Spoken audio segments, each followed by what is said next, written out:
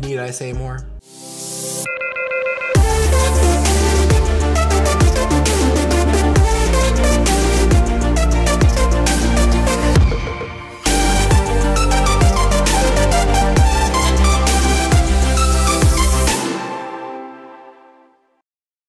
Wow, yeah, that past 365 days was surely something. Interestingly enough, this video was supposed to be published today, December 31st, and we can obviously see how that turned out. And with YouTube's HDR processing, y'all most likely ain't gonna see this until Sunday, so January 2nd.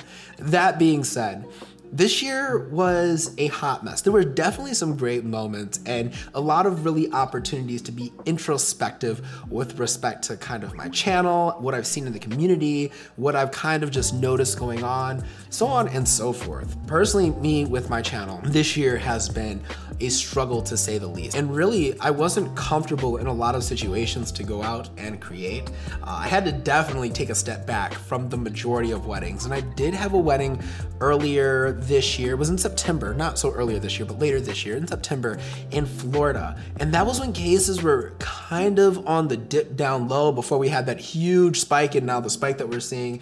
But it was for that reason, I really wasn't able to do a lot of creative work, which took a toll on me. I wasn't able to do any in-person photo shoots for the most part because I'm high risk, my family is high risk.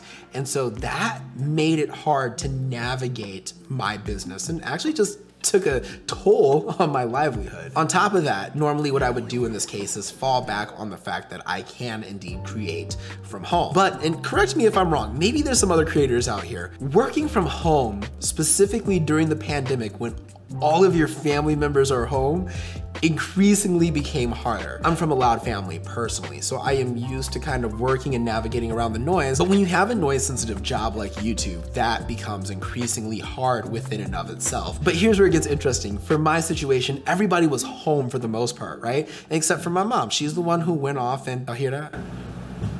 I hear that? There we go. There we go. The floors in this house are so thin, and this is exactly what I'm talking about. I might have to like raise the volume up, but I can definitely hear it myself. That being said, in my situation, a lot of us were home to begin with. I worked from home. My grandma and my grandfather, who are disabled, they've been home for the most part. And so my mom works for a hospital, and they told her, don't expect to come in for the foreseeable future. That being said, in my situation, it still feels like the house got even louder than what it normally is. And so that presented a lot of unique opportunities when it came to creating. I didn't feel so enthusiastic because I had so many noise restrictions I had to work around. And when I tell y'all, I've tried everything. The tea is exceptionally good today. I tried everything y'all could think of. Did I wake up at 4 a.m.? Yes. Did I wake up at 5? Did I wake up at 3? Yes. And you wanna know something funny? How are you still awake at these times of the hour? And I wanna make it clear that my purpose of this is not to create a rant, even as I may continually pause so y'all can hear the noise. The purpose of this is just to say you're not alone, right? A lot of us had to adapt to different creative situations where perhaps we had schedules that worked before, and for whatever reason, it doesn't matter who you are or your situation, your pandemic work life was simply just more challenging than it was before. And I definitely think that had an impact on creativity. But what I do like is that looking at the difference between 2020 and 2021, it no longer became just business as usual, right? We saw more people talking about the situations that they were in. There was far more transparency, and I feel like there was a level of realness that came with the creativity overall this year. And especially for me, one of the things that happened for me is the fact that I definitely found my voice more about myself as a business owner and more about my own brand and the kind of content that I want to put out to the world. A lot of times as creators, we don't think,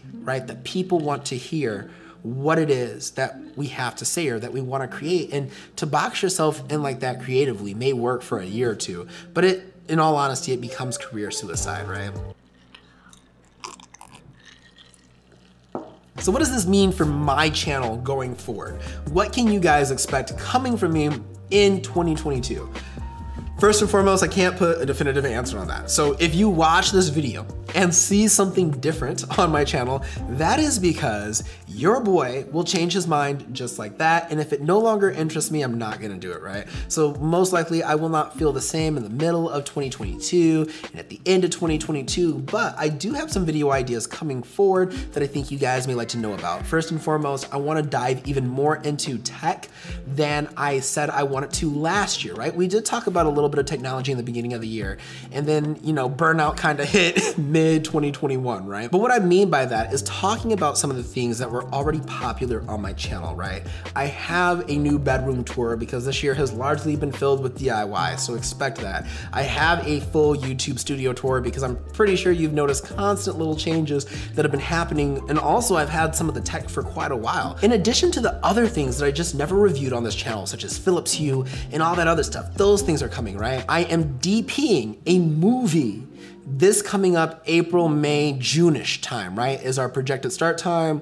COVID forgiving, with everything going on right now, that's still a little bit tentative, but there are some big names attached to that. So you'll also be getting the BTS behind that. I'm also going out and scouting for another movie that I'm most likely going to be the DP and colorist on, and also I'm colorist on the last movie too.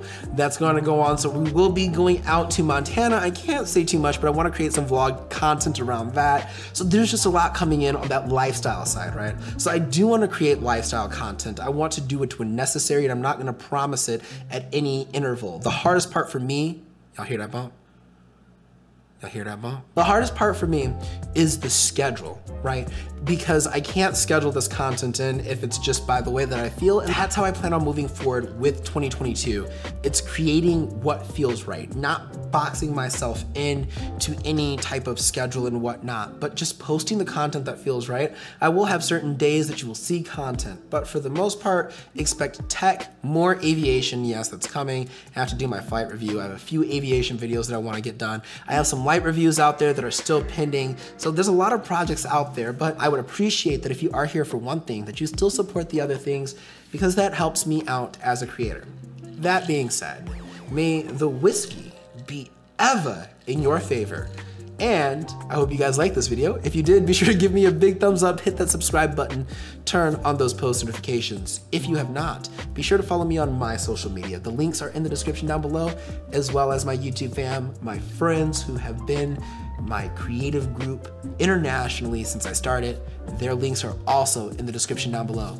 My beautiful people, now more than ever, if you are ever feeling uninspired, uncreative, or just want to give up on life, remember, every day, airplanes take off against the wind.